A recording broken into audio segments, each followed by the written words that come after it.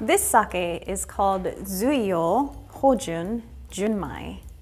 The brewery was founded in 1867, so it's been in business for over 150 years. It comes from the southern part of Japan in a prefecture called Kumamoto. This region is known for their thicker, sweeter soy sauce. And Hojun in Japanese means really rich, so this is going to have rich mouthfeel to it.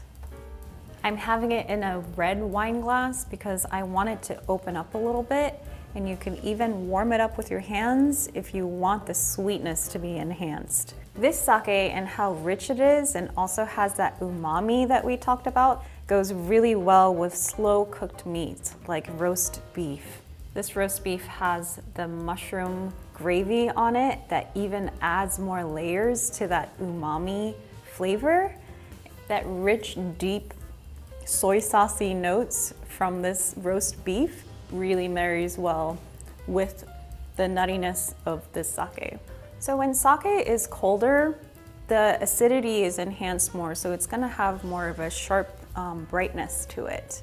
Whereas when it warms up, the sweetness is enhanced. The nutty notes come out more and it has more of a mellow impact on your tongue.